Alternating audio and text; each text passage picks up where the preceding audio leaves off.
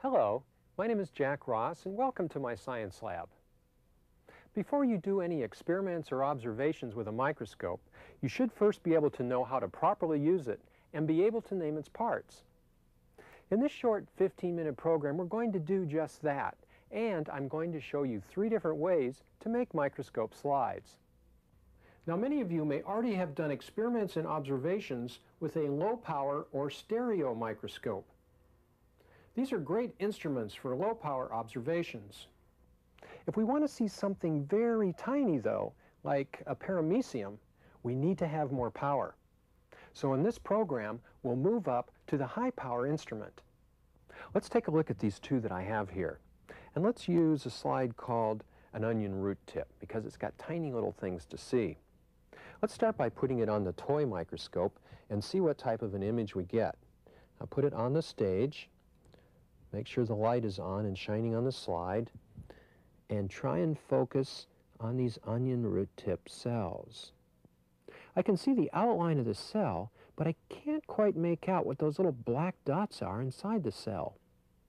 Well, let's now take this same slide and use it on our student scope and see what type of image we get. Oh, here the image is much clearer, and we can see the nuclei inside these onion cells. We really just did our first experiment here. We compared 2 microscopes using the same slide. And if you want to try your microscope out, use the onion root tip slide and see what type of an image you get. I think you'll find that the better microscope produces a better image. You don't need 1,000 power. 400 power is quite enough. But you do need good optics. And if you get a microscope like this, it should last you for many, many years. Now, although there's many different types of microscopes, they all have a lot in common. Let's take a look at the parts of a microscope and see how to properly use it. The lens on top is called the eyepiece lens because that's the lens you look into. And you should keep both eyes open when looking into a microscope. This will help reduce eye strain. If you have difficulty doing this at first, try putting a piece of black paper in front of your other eye. You may see a black line in your eyepiece lens. This is a pointer, and you can make it rotate around when you turn the lens. Below the eyepiece lens, we have the objective lenses. These are called the objective lenses because they're the lenses closest to the object. This microscope has 3 objective lenses, and you choose the lens you want by turning the revolving nose piece and clicking the desired lens into position. To calculate the magnification, you multiply the power of the eyepiece lens by the power of the objective lens. This microscope has an eyepiece lens of 10 times and 3 objective lenses of 4, 10, and 40. I'll do the first one for you. 10 times 4 would be 40 power. And you do the other 2 for me. Remember, we have a 10 power eyepiece and a 10 power objective, and a 10 power eyepiece and a 40 power objective. You should be able to do that in your head. The slide is placed on the stage and held in place by stage clips. Some microscopes have a mechanical stage. This allows you to move the slide around mechanically by turning 2 knobs. It's especially useful to have a mechanical stage when you're tracking fast-moving objects like protozoans. Under the stage is a light source or mirror. Some microscopes have condenser lenses to focus the light onto the stage. And some use a revolving wheel with different size holes. This wheel is called a diaphragm, and you pick the setting that gives you the best image. Usually, when working with the higher power lenses, you'll use a smaller opening on the diaphragm. The bottom of the microscope is called the base, and the arm connects the base to the lenses. Whenever you move a microscope, hold it carefully in both hands and support it by the base and the arm. Some microscopes have two focusing knobs, a coarse and a fine focusing adjustment. To properly focus a microscope, you look from the side and move the objective lens close to the specimen. Then looking in the eyepiece lens, you focus the lens upward or away from the specimen. You can probably understand why this is a very important procedure. Now usually when you use your microscope first, you start with the lowest power lens and move up in power. A quality microscope will have par-focal objective lenses. This means that after you focus on the specimen, you can change to a new objective lens and still be in focus, or be close enough to only need minor adjustment. Remember that when you switch to a higher power lens, only the center part of the image is going to be in the field of view. So make sure the part you want to see is in the center of your field of view before you move to the higher power lens. Finally, remember that dust is the microscope's #1 enemy, and always keep your microscope covered when not in use. Microscope slides can be prepared in 3 different ways: the depression or well slide, the wet mount slide, and the permanent slide. The depression or well slide has an indentation where we place a drop or 2 of our sample. Since there's nothing covering the drop, you must be very careful not to adjust the objective lens down into the drop. In fact, because of this, you cannot use the high-power objective lenses with a well slide. Remember, the proper way to focus is to lower the lens until it locks or almost touches the specimen, then focus upward only. Although well slides are easy to prepare and good for large organisms, there is a drawback. If the specimens move up or down within the drop, you'll find it difficult to keep them in focus. Here's a side view of a water drop. See the paramecium swimming up and down within the drop? One way to fix this problem is to flatten the water drop out with a regular slide and a cover slip or cover glass. A cover slip is a small square plate of plastic or very thin glass, and it's placed over the water drop and carefully lowered at an angle. With this preparation, which we call a wet mount slide, you can use your high-power objective lens and focus very close to the specimen without damaging the lens. And because you're squeezing the water drop down into a thin film, you'll find it much easier to keep your specimen in focus. If you're looking at large specimens, you might add tiny bits of broken cover slip to the drop as spacers to keep them from getting squished. And if you want to make your drop last longer, carefully rub petroleum jelly onto each edge of the cover slip. The jelly seal will prevent evaporation, and your specimen may last for up to several days. Now let's make our first wet mount slide of some small print cut from the classified section of a newspaper. Place the specimen on a flat slide, and with your dropper, add 1 to 2 drops of water. Now, carefully lower the cover slip and place the slide on the stage. Use your lowest power objective lens first and focus on the newsprint. Look at the word you have on the slide. Now, look at the magnified image. Notice how it's different. The image is upside down. And what will happen to the image when you move the slide around? Try moving the slide left, then right, and remember which way the image moves. Practice this because later on we'll be following moving specimens, and you'll have to be good at these opposite moves. The third and final type of slide preparation is called the permanent slide. And it's made much like the wet mount slide, except that we use a special cement or balsam instead of water. Now, if you have a thick specimen like this spider leg, you should probably use a spacer between the slide and the cover slip.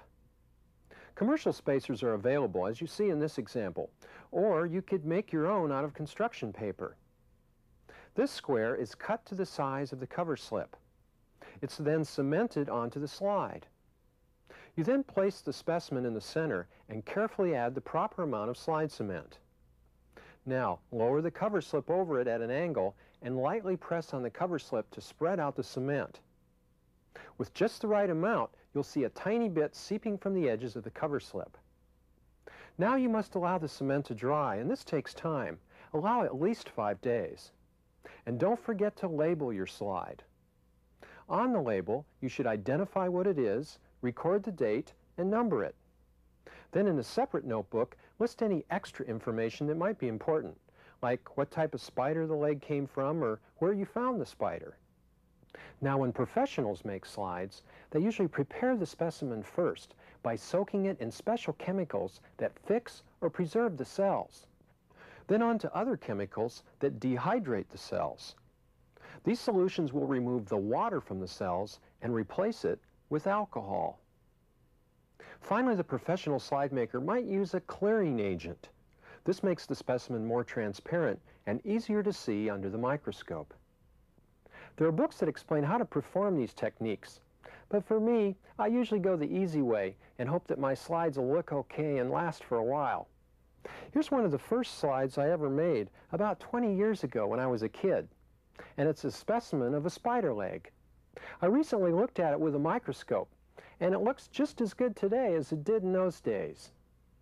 We've learned a lot of things so far, how to use the microscope, and a number of ways to make slides. Let's now take these skills and do some interesting observations with our microscope. We'll start by taking a look at cells.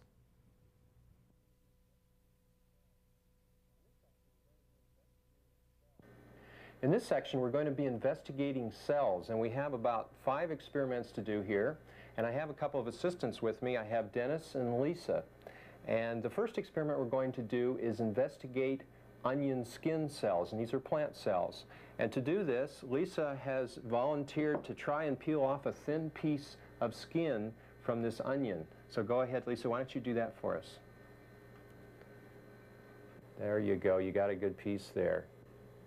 Okay, now we've got a piece of onion skin. Now why don't you, Dennis, why don't you take a slide and cut a little piece of that off and put it on the slide for us here.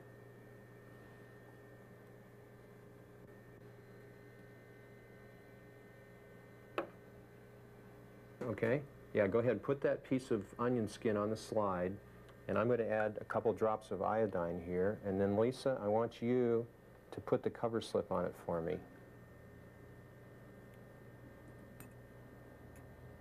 Good. Okay, now Dennis, why don't you take that slide and let's check it out under the microscope, and we'll start at the lowest power, so put it on the stage. We'll start at the, with the 4x objective.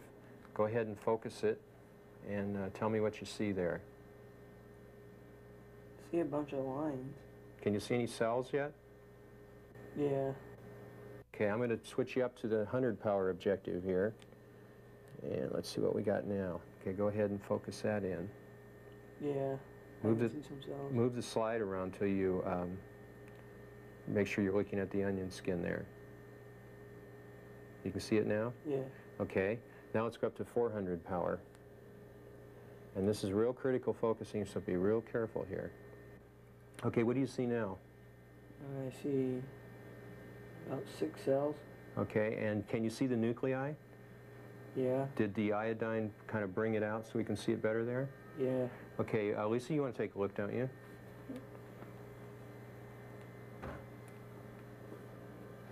Okay, Lisa, what do you see? I see a bunch of yellow dots. Yellow dots? Those are the nuclei in the cell. Can you see the wall of the cell there? Yes. And what shape are these onion skin cells? Like rectangular lines. Okay, so that's our plant cell. And now for our next experiment, we're going to take a look at animal cells. And to do that, I need a volunteer here to scrape the inside of his or her cheek. Which one of you guys wants to do that? I will. You will? Okay. So let's get the microscope back here. We'll get a slide ready for you and a toothpick. Now we're using a flat toothpick, not the pointed kind, and you don't have to scrape your cheek too hard to do this. You got to kind of open the inside of your mouth, scrape it around in there, and then smear that grody mess on the slide. We didn't get too much there. Try it again. Get a little bit more.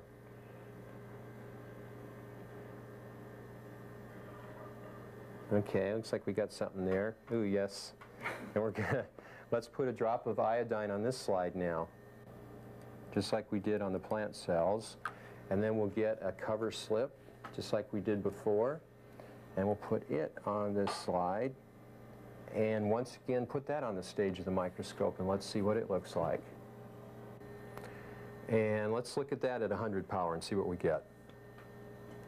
Okay, can you see the cells in there? Yeah, I can. And about what shape are they? They probably like a circular shape. Kind of circular. Now let's switch up to 400 power and see what it looks like.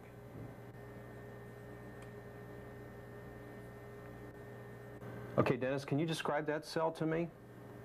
It's kind of triangular shape, but not all the way. Uh-huh. And can you see the nucleus in there? Yes, I can. And what shape is that? It's circular. Okay. Let's let Lisa take a look here now.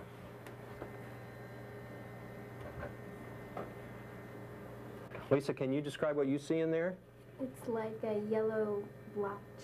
A yellow blotch, and can you see a little round thing inside the center? Yes. That's the nucleus, and that's what we're looking for. Now, how does that cell compare to the onion skin cell that we just looked at? This one's more circular. Okay. The other one was stretched out. Kind of rectangular. Yeah. Okay. And do the nuclei look about the same? Yes. Okay, good. Now let's do one more experiment with cells, and this time let's take a look at plant cells and investigate the parts of the cell that make food from sunlight. And to do that, we're going to be using this plant. And you can find it at any aquarium store. It's called Alidea or Anacris. And what we're going to do is pull off one little leaf and just look at the tip of the leaf under the microscope. Now, Lisa, I'd like you to take one plant out of there and pull off one little leaf for me. And, okay, you've got that leaf off. And Dennis, I'd like you to take the slide and one of these cover slips, and let's make a wet mount slide of that leaf tip. Go ahead and put that leaf on there. And put the cover slip on. Let's put a drop of water on it first, like that, and cover that up. And now let's let Lisa take a look at this cell, or group of cells, under the microscope and see what these Alidea leaf cells look like. I'll take that. And focus on that Alidea leaf plant. Is that in focus? Yes. Okay, what do those cells look like? Can you see them? Yeah, like a brick wall. It's like a brick wall. Yeah. Okay, like a lot of little, what, rectangles? Yeah. All right, can you see any little dots or anything inside? Yes. Those green dots are the chloroplasts, and they have chlorophyll in them, and that's why it's green. They make food from sunlight. All right, you want to take a look at that, Dennis? Sure.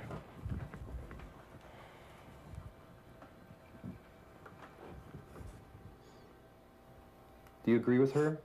Yes. Can you see the chloroplasts in there? Yeah.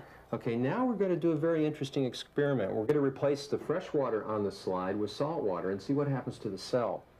Before we do this, though, we should switch up to the 400 power so we can get a better view of what we're looking at. So, Dennis, why don't you switch up to the 40x objective lens, and we will focus in on that and get a better view of what these individual cells look like.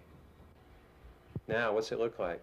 A brick wall. Looks like a brick wall, huh? Still looks like it. So you're seeing the rectangular cells. Yeah. And then are the little green dots more visible now? Yeah, there they are. Okay, you can see them. Are they kind of scattered throughout? Yeah. All right. Are they moving at all? No. Don't look to be moving. Okay. Now what I'm going to do is add a drop of salt water right on the edge of this cover slip here, and I'm going to draw it through onto the cells. And you tell me what happens to those little green things as we do this. Can you see any change? I see that they all have been pushed together. Okay. Tightly. Can you kind of see a membrane or kind of a covering around all those little green dots that's kind of brought them all together? Yeah. That's the cell membrane. And well, Lisa, you should probably take a look at this too. So let's pass this over to Lisa carefully. And you can tell me what you see in there. Do you see what we were just talking about there? Yes. You see them all clumped? Yeah. And it's different than it was when they were all spread out. Now, if we added fresh water back to that slide again and drew that salt water out just like we did before, so it switched it back, what do you think might happen? They would go back into a brick wall. Yeah, the little green dots would kind of spread back out again is what would happen. And that's what's going on here. All right, now we're going to do a real exciting experiment. I don't know who wants to do this, but we're going to pull that goldfish out of that little beaker we have there, and we're going to take a look at the tail of the goldfish on a slide at 100 power, and we're going to see if we can see the blood circulating in the tail. Now, supposedly they say you can do this. Have you ever done this experiment before? No. How about you? No? Okay. And who wants to capture the goldfish and kind of let it flop around in their hands? I do. You do? Okay. We're only going to allow the goldfish to be out of the water for 4 minutes. And Dennis, you have a watch, so you'll be our timer. Okay. Lisa, you will capture our goldfish. We'll get this slide off the stage. We'll get all ready to go here. We'll get a nice fresh slide. We'll get some gauze that will wrap the goldfish in so it stays moist. And hopefully it won't flop around too much for Lisa while we look at its tail. So Lisa, why don't you go ahead and capture this goldfish.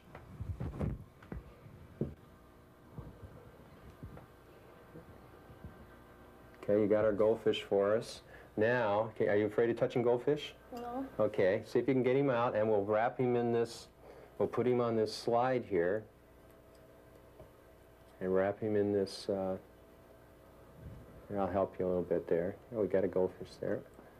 Okay. I'm going to have to move him around a little bit here because we want to look at his tail. So we'll wrap him in this gauze. We want to keep him moist here. And we'll put him on the slide. Hopefully his tail won't flop around too much. We'll put him on the slide so that his tail is exposed. And we'll look at him at 100 power on the microscope here. And looks like, Lisa, you're the closest here. You get to look at him. Are you starting our watch there, Yeah. Dennis? And how's our time doing? 1 minute. Okay, 1 minute. Oh, we don't want these stage clips. They have to be out of the way. They'll get in the way of the goldfish. We're going to put that in the tail. Go ahead and focus on his tail now. Oh, now I see. Tell me what you see.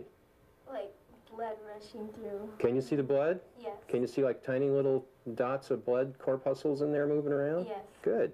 Okay, let me move it around just a little bit. Can you see the very end of the tail there? Yes. And you see tiny single little capillaries where the blood goes through? Yes. Good. Okay, well, let's let Dennis take a quick look here. Ooh, our goldfish is bouncing around. We should be able to adjust him here. Okay, Dennis, why don't you go ahead and take a look there? You see what we're talking about here? Set in focus. It's the blood's going through these little lines. Okay, good. How's our time doing there, Dennis? We got about 1 more minute. Okay, good.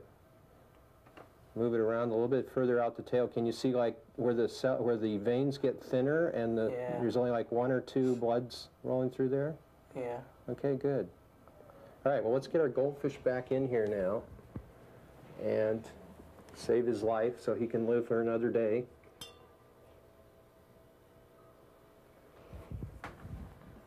Ooh, come on, boy. You can do it. Good. All right, now we're going to do one final experiment. In this last experiment, we're going to take a look at cells again. We're going to be looking at onion root tip cells, and this time it's a prepared slide where they've put special stains on the slide to allow us not only to see the nucleus, but to see the chromosomes, the parts of the nucleus, as they split, as the cell splits, and see the different stages of what they call different stages of mitosis, okay? So we're going to put this slide on here, and we have to get our stage clips back on, so go ahead and put those back on.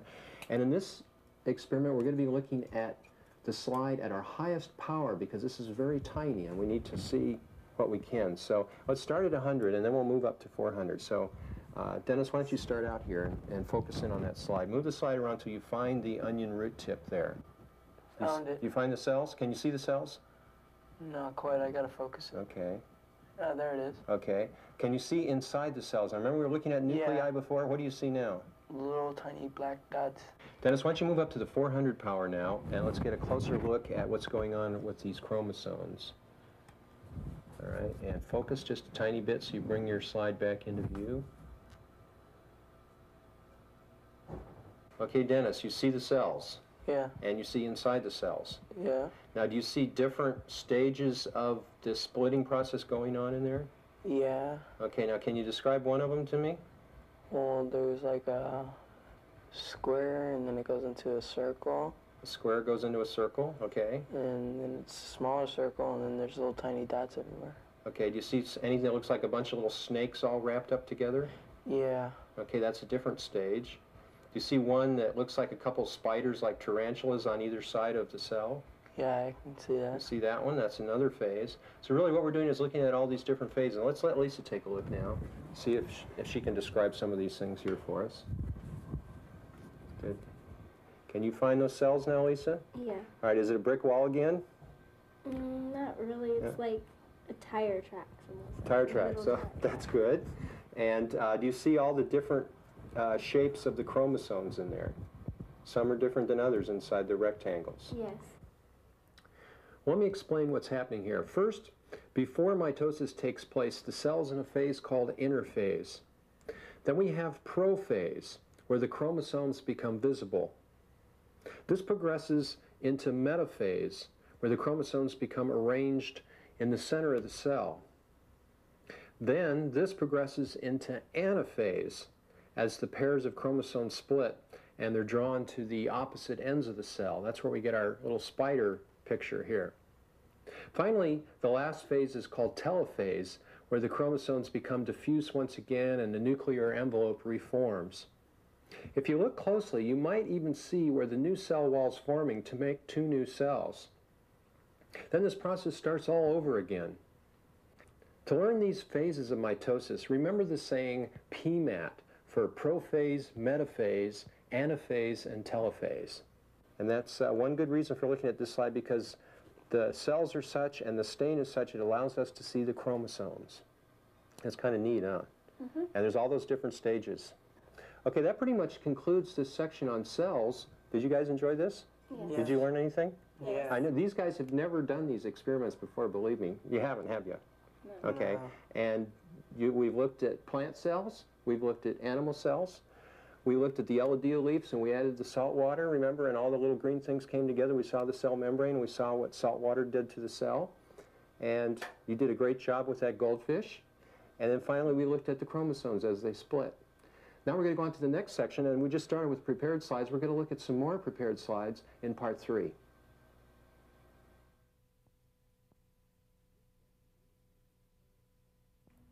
In this segment, we're going to be looking at permanent slides, and I've chosen 8 particularly interesting things to look at. They are the cross-section of a pine needle, the cross-section of different plant stems, the cross-section of different plant leaves, an earthworm cross-section, a complete flea, some different types of insect legs, blood cells, and bacteria. Now, when I refer to the word cross-section, it means just that, a very thin section cut through the specimen. But let me give you an example here. Let's take this plant stem and these scissors and cut off a piece of the stem. Now, if we push the stem just a little bit through the scissors and cut off a tiny little thin piece, if you can see this or not, that little piece would have been a cross-section. Now, scientists don't use scissors to make these cross-sections, but rather they use a very expensive instrument that cuts the sections so thin that they're transparent. Think about what some of the shapes would be. The shape of this plant stem would be circular. What would the shape of an earthworm cross-section be? Well, we'll be finding that out shortly. But let's start now by taking a look at pine needles. Now, I've looked at lots of slides in my life, and they're always interesting. But every now and then you find some that are really amazing. And this cross-section of a pine needle is one of those slides. Without looking at this, most people can't comprehend all the stuff that's inside of a single pine needle. And the next time you walk by a pine tree, check out the needles. They usually grow in bundles of up to 8 needles per bundle. Break a pine needle in half and try to visualize its cross-sectional shape. Then take your prepared slide and place it on the stage of your microscope and check out what a very thin section of pine needle looks like. Use your lowest power first, then move up to 100 or even 400 power for greater detail. First, notice that the outside covering, or epidermis, is composed of a thick, hard covering. This is important to allow the pine to survive through long periods of low rainfall or cold winters. Now look along the outer edge for tiny openings. These are called stomata, and they're special cells that open and close to let gases in and out of the needle. Think of them as breathing holes, and remember this word, stomata. Here's one that's closed. The next layer of cells contains chlorophyll and allows the needle to produce food or sugar from sunlight. These cells don't look green because this specimen was stained. Also in this area, you'll notice these round circular tubes. These are resin ducts, and the resin is used to seal up an injury if it occurs. In the center of the needle, you'll see 1 or 2 bundles of veins. This needle has 2. And in these veins, there are 2 types of tubes. Some tubes carry water from the roots. These are called the xylem. Other tubes, usually smaller, carry food around to the rest of the tree. These food veins are called phloem. These are both 2 important words to know, and here's how I remember them. First, remember the saying, food flows. So the phloem tubes are the food tubes. And then W and X are right next to each other in the alphabet. So the X word, xylem, are the water tubes. Got that? So now when you check out your slide of a pine needle, look for all those parts.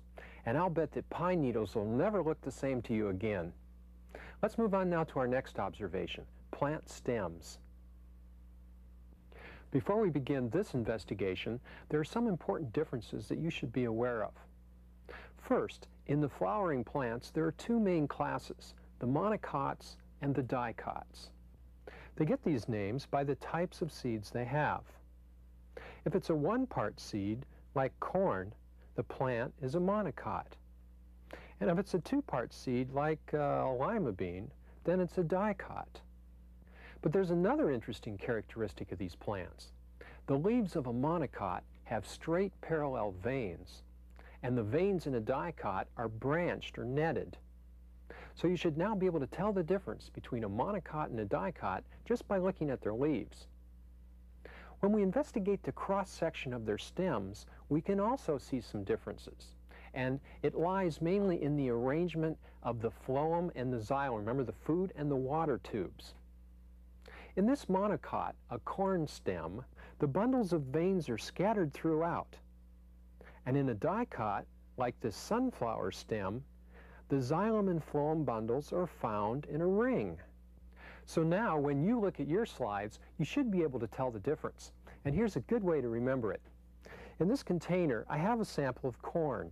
And you know that corn is a 1-part seed and that the leaves of corn have straight parallel veins. It's a monocot. Then if you can remember the saying, scattering corn, then you'll also remember that the veins in a monocot are scattered throughout the stem. And by default, the other one, with the veins in a ring, must be the dicot. Now I especially like the slide of this corn stem because the veins look like little faces. The large circles with the thick walls are xylem or water veins. This one large circle without a wall was xylem at one time, but became stretched and destroyed as the plant grew. It's now just an airspace.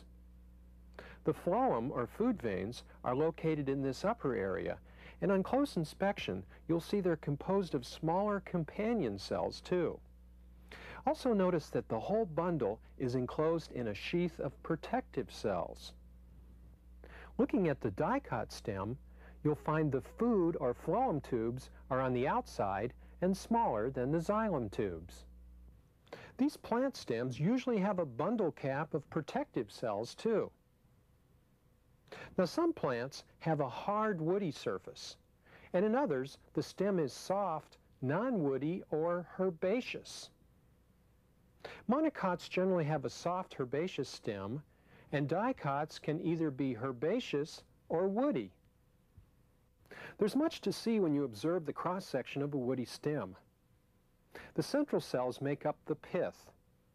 Then we come to an area where the first xylem cells were made, but only when the plant was very young. Now, in this plant, all new xylem and phloem cells are made here in a special region called the cambium. As the plant grows, material on the inside of this cambium become new xylem cells, and material on the outside of the line become new phloem cells. As the xylem cells are formed, they push the cambium line and the phloem outward. And with all this pressure, something's got to give. The epidermis ruptures, and the cells in this area, called the cortex, get squished and distorted. To protect the outside surface, special cork cells are produced, and when they die, they become bark. You can tell the age of your woody stem by counting the xylem rings. In the spring, there's lots of water, and the xylem cells are large. In the summer, though, when there's less water, the xylem cells are much smaller. So an annual ring is really just a change in the size of xylem cells produced at the cambium. This stem is 1 year old. This one is 2 years old. And this one is, 1, 2, 3 years old. Incidentally, as the plant grows, the cells in the inner wood die and serve only for support. Only the outer layers of xylem remain functional. So now, hopefully, you should be able to look at any plant cross-section and be able to tell, 1, whether it's a monocot or a dicot, and 2, whether it's herbaceous or woody. Good luck with your observations. Now let's go on to our observation number 3, plant leaves. Like the pine needle leaf, the leaves of flowering plants are also pretty amazing. Remember, it's in the leaf where most of the photosynthesis takes place. So the leaves are like tiny little sugar factories. Let's take a look at some cross sections. When you first look at your slide, try and determine which side of the leaf is the top. Generally, if your leaf has long column-shaped cells on one side, that's the top. On the very surface called the cuticle, you may see a waxy substance called cutin. This is secreted by the epidermal cells and helps the leaf to retain water. The cuticle and epidermis cells are transparent. This allows light to shine through onto the next layer of cells, the palisade cells. These are the cells with the chlorophyll, and it's here that most of the photosynthesis takes place. Below the palisade layer are the spongy cells. They're irregular in shape, and they often have large air spaces between them. Usually on the bottom of the leaf, you'll find the breathing holes or stomata. Look closely at one, and you should be able to see the special cells that open and close. These cells are called guard cells. By looking at a cross-section, you might also be able to determine if your leaf is a monocot or a dicot. Remember, the leaf veins are parallel in a monocot and branched or netted in a dicot. So in a monocot, you might expect to see a line of equally sized veins, and in a dicot, you might expect to see one big central vein and some smaller veins out along the sides. Corn, remember, is a monocot. Notice the veins along the leaf. Notice also that the middle of the leaf is much thicker than the edges. This leaf is obviously a dicot, with a large central vein and smaller veins further out. Plants also have adaptations to their environment, usually depending on how wet it is. A hydrophyte, or plant that lives in water, may have large air pockets in its leaf. These help it to float. The hydrophyte will also have the stomata located on the top of the leaf only. Can you guess why? Plants that live in a very dry environment are called xerophytes. Their leaves will generally have a thick epidermis to help the leaf retain water. This plant has an epidermis that's 3 to 4 cells thick. Also, in a xerophyte, you'll usually find many stomata on the bottom side of the leaf. Notice how numerous they are. And remember that elodea leaf that we looked at in the last section? Well, here's a cross-section of one of those leaves. Take a look at what it looks like. This should illustrate why we can place a whole leaf on a slide and see the individual cells. Now let's move on to animals and take a look at the cross-section of an earthworm. Before we take a look at this earthworm slide, let me first talk a little bit about muscles. An earthworm has 2 different types of muscles. It has circular muscles that go around its body like this, and it has longitudinal muscles that run the length of its body. Now imagine that if you were an earthworm, what would happen when these circular muscles contracted or got smaller? What would happen to your body? Well, it should get thinner and longer, right? And what would happen if the longitudinal muscles got shorter or contracted? What would happen to your body then? Well, in this case, it should get shorter and wider. Now, an earthworm uses these two sets of muscles alternately to help it to move.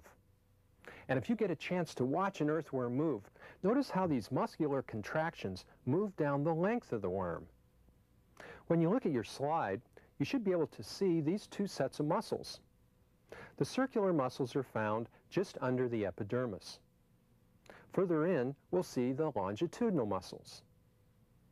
The main interior organ of an earthworm is its intestine. It runs throughout most of the body. Inside the intestine is a big fold called a typhlosoal. This fold gives the intestine more surface area.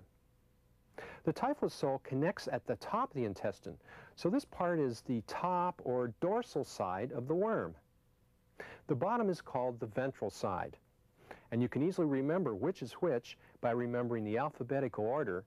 D is at the top, V is at the bottom. Now don't confuse these words with anterior or front of the worm and posterior or tail.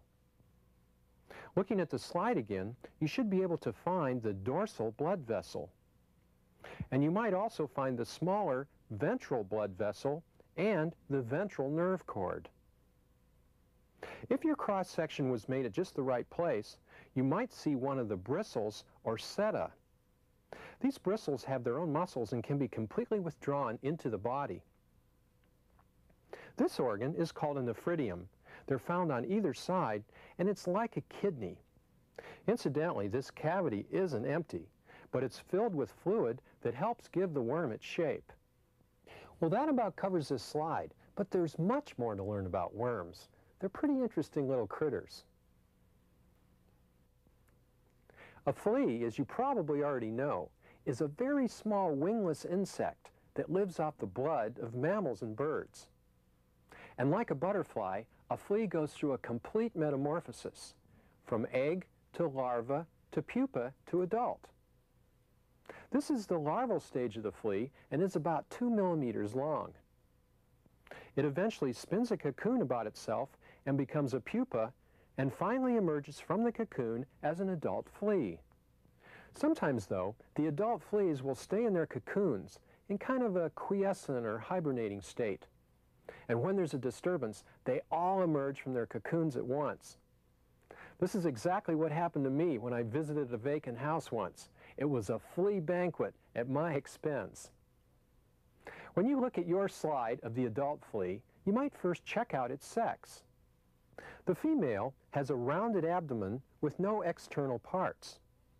The male, on the other hand, has an abdomen that's tilted upward and two claspers that are used in holding the female. Also on the back end of both the male and female is a pitted area covered with little bristles. It's called a pygidium or sensilium, and it's a sense organ. It helps the flea to escape danger. By focusing in and out, you should be able to count the number of pits in this area. Fleas have very well-developed legs, particularly the upper segment. You should also check out the claws at the tip of the legs. The body of the flea is actually quite thin and compressed and composed of many plates. Growing from these plates are backward projecting bristles or spines. Some fleas have thick, heavy spines arranged in rows. These are called combs, and this flea has two: a pronodal comb behind the head and a genal comb just below the head. These combs help scientists to identify the genus and species of a particular flea. The antenna of the flea is hidden and folded back in a special groove behind its eye. The mouth parts are of the sucking type, and you might be able to see the 3 piercing stylets if you carefully focus in and out. Unlike the mosquito, both the male and female flea drink blood. Once again, we have a pretty amazing specimen here, that of an insect that's very well adapted to its environment. Speaking of adaptations, let's now investigate insect legs and observe their differences. You may already have investigated bee legs and discovered some of their fascinating adaptations, like a special basket on the rear legs used to carry pollen, or unique brushes on the front legs that the bee uses to clean its antenna. Often, an expert can identify an insect just by looking at its legs. A housefly has long, sleek legs covered with hair-like bristles. At the end of the leg, you'll find a pair of tarsal claws and some hairy pads called pulvilli. These claws and pads help the fly to cling to walls, ceilings, and even to smooth surfaces like glass. An insect that lives in the water and swims a lot might have legs like this. It uses these wide, hairy legs as paddles or oars. Imagine how ineffective a thin leg would be in the water. Some insects, like the praying mantis, have grasping legs, and with your microscope you'll see many sharp projections along the length of the leg. These projections help this insect to catch and hold prey. Now, let's look at this leg and make some inferences. It's not a grasping leg, nor a swimming leg, and it doesn't have clinging pads, but it is sleek and well developed. So it looks like it might be the leg of a running insect. Finally, if you want to be super scientific and name the leg parts, they are from the top, the coxa, where the leg connects to the body, then a small structure called a trochanter, followed by the femur, the tibia, and the tarsus, which consists of a number of tarsal segments. Remember, the clinging leg has the pads, the swimming leg is wide and hairy, the grasping leg has the sharp projections, and the running leg is probably long and sleek with a couple of tarsal claws. When you look at your specimens, you may not get these particular legs, and in fact, you might find a leg that's adapted for a different purpose. What do you think a digging leg might look like? Well, good luck with your observations. We're now going to go on to our next slide, blood. I read somewhere that the shape of a red blood cell is like a donut without a hole. And to better comprehend that, I made one for you. It's like a disc that's squashed in the middle, and in fact, the red blood cells are sometimes called discocytes. But a more common word for the red cells is erythrocytes, and as you can see, even at the highest power, they're quite small.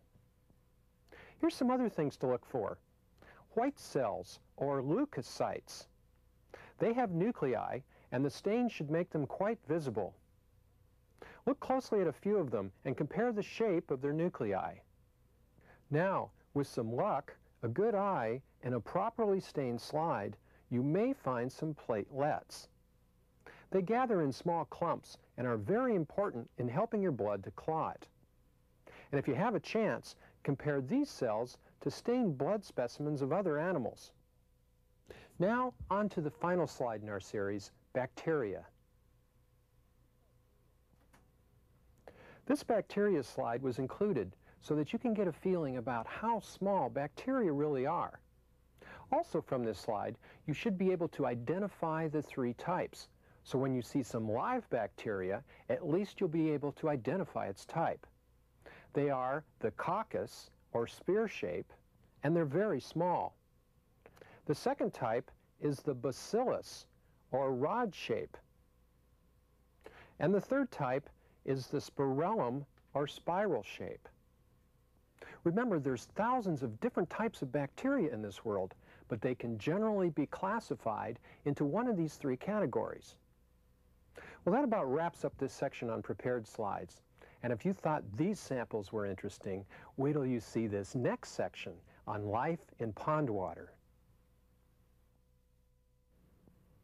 For our next and final segment, we'll take a look at living things found in pond water, and it's really very fascinating. But we won't just collect the pond water and take a look at it. Rather, we will culture the sample first.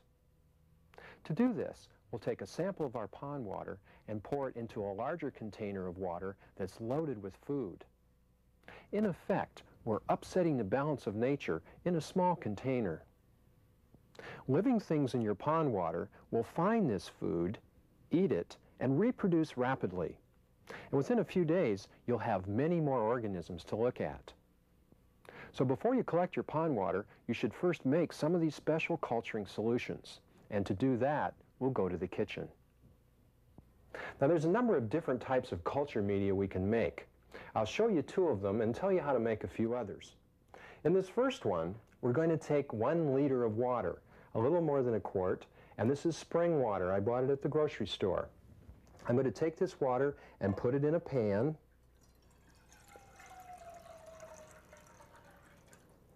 Then I'm going to boil this water on the stove. Now to save some time, I won't actually do this. But once the water comes to boil, as soon as it comes to boil, you turn the flame down and you take some hay. Now this is Timothy hay, but any kind of hay will work as long as it's brown. We'll take a handful of hay, about this much, and we'll but place it into the boiling water. And we'll boil it for 10 minutes. This boiling process will break down the hay and make the perfect food for the bacteria to live off. You're going to let this cool. Remember, you're working with heat here and you want to be safe. Once it's cool, you take this mixture, hay and all, and pour it back into your container. And you let this sit for 2 to 3 days. You will then have a container with hay, which is food for bacteria, and lots of bacteria. Lots of food, but it's food for the protozoans. Once this is made, you're ready to go out and collect your pond water. Pour about 30 milliliters or 4 tablespoons into the container. Now if you want to break this up into 4 smaller containers, that's okay too, but you'll pour less pond water into each. Store your container in a cool, shady place for 3 to 10 days. You'll check it each day and see what you can find. After about 10 days, you should definitely see protozoans zipping around in here. Now, if the liquid turns milky, you got a problem. It's got too much bacteria in it, and you need to dilute it with more spring water. This hay infusion works quite well, but there are other mixtures you might try too if you really want to experiment. One I've been quite successful with is made out of egg yolk. If you want to try this, you start by hard boiling an egg. Then you take just a pinch of the yolk and you put it in a small bowl with some water. Then you crush it up and make a paste out of it with a spoon.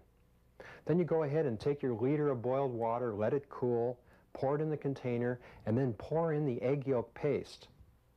Now stir all that up, and after 2 days, pour in your pond water. Use the same amount, about 30 milliliters. Now there's a lot of possibilities here for a science project. You could see what type of culture medium produced what type of protozoans. You could always use the same pond water each time. You might try things like powdered milk, and in this case just use a pinch of powdered milk, just like we did with the egg yolk. Or you might try 5 grains of uncooked rice or a few grains of wheat. These all make good culture media.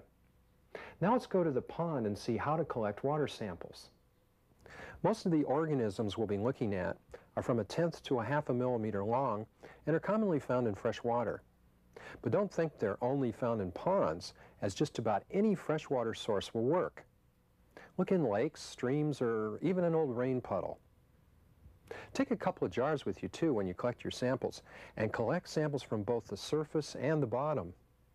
You can use a basting tool to collect bottom samples. If you're a young scientist, it's a good idea to have an adult along with you to help. When you collect your water samples, throw in a small amount of bottom mud and any material you might find floating on the surface. Label each sample jar with a number and record the date, time, and place where each sample was collected. It's also a good practice to wash your hands each time you touch your sample water. Keep your sample culture jars in the shade and uncapped and check them daily. Every couple of days, observe some sample drops with your microscope. You can collect a surface sample with an eyedropper and a bottom sample with a long pipette or straw. To do this, place your thumb over the end of the straw, stick it all the way down into the culture solution, then release your thumb and replace it again, and carefully transport this sample to a smaller container. The first water to come from the straw is a bottom sample. Use your low-power lenses and a well slide to observe it. If you find something good, either transfer it to a wet mount slide or prepare a new slide. If the organisms are moving fast, you may wish to add a bit of cotton from a cotton ball to your sample.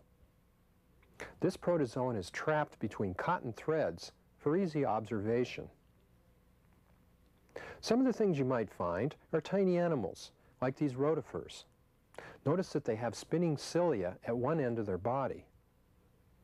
This tiny living thing is called a hydra, and it's really quite big, even bigger than an ant.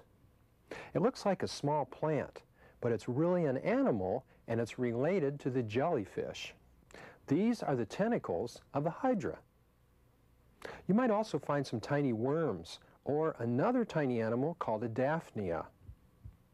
The daphnia is also called a water flea, and it has a transparent body. You can even see its heart beating if you look closely. To keep the daphnia from spinning around, soak up some of the water in your well slide with a bit of paper towel. The daphnia is much smaller than the hydra and is actually food for the hydra. You may even be lucky and see this food chain in action. This hydra is capturing the daphnia with its tentacles and eating it whole with its mouth, which is found at the base of the tentacles. Related to the daphnia is this animal, the cyclops, and this tiny bivalved animal called an ostracod. These are crustaceans and are also related to shrimp and lobster. With your microscope, you may also see some tiny things that are even smaller than a daphnia and look like plants or animals. Well, they're not really plants or animals, but are in a special group of their own called protists. Now, when people arrange things, they organize them into groups with similar characteristics, like clothes in a closet, silverware in a drawer, or even tools on a workbench. Protists are also arranged by their characteristics. Some resemble plants more than animals. These protists are called algae. Like plants, most have chlorophyll and make food from sunlight, and most are made of only a single cell, although some cells can live together. The algae are further arranged according to their color. Other protists are more animal-like. These we call protozoans. We further classify them not by color, but by how they move. The amoeba is in a group called the Sarcodina, and it moves with a pseudopod or false foot. This pseudopod flows outward like a blob of jelly, then the rest of the body catches up with it. There are many types of amoebas, but all are made of only one cell. To find them, look in the bottom or the sides of your sample jar. The second group is called the ciliophora, and these are the protozoans that move with cilia, or tiny hair-like oars. The paramecium is a good example, as its entire body is covered with cilia. And like the amoebas, there are many types of ciliophora. This one's called an oxytricha. This tulip-shaped one on a springy stalk is called a vorticella. This pink one is called a blepharisma, and this green trumpet-shaped one is called a stentor. These protozoans are also made of only one single cell. The third group is called the mastigophora, and they move with a special whip-like extension called a flagellum. This is a paranema, and it rotates the tip of its flagellum to propel itself through the water. The euglena moves its flagellum back and forth to move itself through the water. Now this one's hard to classify because it also has chlorophyll and can make food from sunlight. The volvox is really a colony of many single-celled flagellates all connected together by fine threads. Each cell has two flagella, and like the euglena, it has chlorophyll too. The final group is called the sporozoans, and they're all parasites, and they usually don't move. Plasmodium is a sporozoan which causes malaria. Protozoans reproduce by a process called fission. Now remember the onion root tip cells where we saw the chromosomes and the nucleus splitting? Well, this same process of mitosis happens inside a protozoan. After the nucleus becomes two, the protozoan itself splits in the middle and makes two new daughter cells. Fission in this paramecium lasts about 15 minutes, and finally the two new cells go their own way. Unless you're lucky, you'll have to spend some time with your microscope and your water samples to see this fission process. The food chain on the microscopic level is also very interesting. When you added the hay or the egg yolk to your sample jar, you're setting up a food supply for bacteria, which in turn become food for many protozoans. Now, bacteria are very different from plants, animals, and protists, so scientists put them in their own kingdom, the kingdom Monera. They're further classified not by their color or by how they move, but rather by their shape. And there's three types. Take a look at your prepared slide of the bacteria with a good quality microscope at around 400 power. You should be able to see the three types. They are the straight rod, the spiral rod, and the sphere. Most bacteria are so very tiny they might just look like wiggling little dots. But you might look out and culture some larger varieties. These protozoans called oxytricha are consumers as they feed on this swarm of bacteria. Other protozoans like the paranema are scavengers. They choose to eat dead material. And here you see a bunch of them inside the body of a dead rotifer. Amoebas aren't too particular about what they eat. Usually, whatever they can catch with a pseudopod. They capture and enclose the food with this false foot. Then they develop a food vacuole or bubble around it. Then they slowly absorb this food into their cell. Look closely at your specimens, and you might see something wiggling around inside a food vacuole. One of the most awesome predator-prey relationships is that of the didinium and the paramecium. The didinium is a cute little barrel-shaped protozoan that moves with cilia. It's very picky about what it eats, as it lives entirely on paramecium. It catches them with a hook and fishing line type apparatus, and the hook has a toxin on it that paralyzes the paramecium. In the next few minutes, the didinium literally devours the paramecium whole by expanding its mouth and drawing the prey into its body. Imagine if you had to eat something that was bigger than yourself and you had to do it all in just 2 minutes. What's left is a round fat didinium digesting its meal. You know, most people are totally unaware of all the things that go on in just a single drop of water. And scientists estimate there are over 50,000 different species of protozoans. So if you spend some time with your samples, you're bound to see some interesting things. You may even choose to do a science project on protozoans.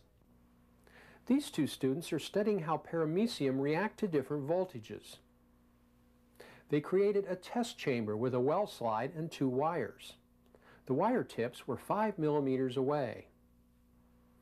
They added 5 drops of paramecium sample to the well and connected batteries of different voltages to the wires to see what the paramecium would do. At 3 volts, they noticed that the paramecium moved toward the minus electrode. At 4.5 volts, it was even more noticeable. Then they looked at the sample with a high-power microscope. They could see the paramecia spinning around in a counterclockwise direction. You could try this experiment yourself to see if your results agree with theirs. As we bring this program to a close, I'm sure you'll agree with me that there's lots of information on this video. And I hope you'll go back and review particular segments and learn as much science as you can. I should also let you in on a little secret. When I started making this program, I didn't know all these things, and I learned a lot of science just by making this video. So get your own microscope if you can, and do some of your own observations and some of your own experiments. I'm sure you'll find out that there's a lot more out there yet to see. And I'll see you on the next one. Bye for now.